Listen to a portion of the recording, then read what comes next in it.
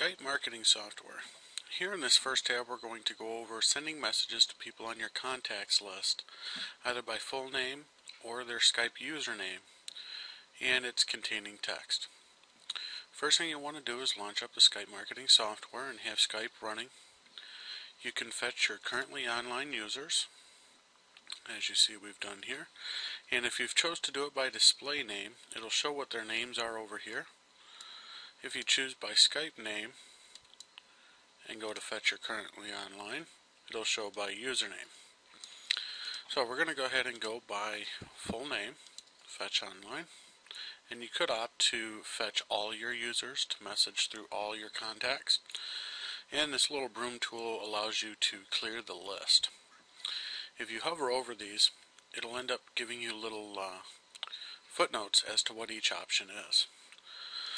So if we were to type in, for instance, let's see here if there's a contact, we'll just choose Bishop, and we see him over here, and this is going to be contained in his name obviously, and it says message people containing. So if I just put in how are you and I click message containing people, it'll message everyone on my list that contains that keyword or that word that we're searching. If you chose by username, it'll look for it within their username.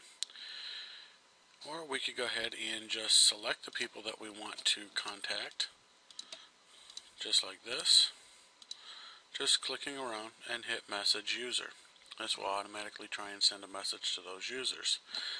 If we want to call one of these users, we could just simply select the user and hit call user. It'll end up calling that user for us.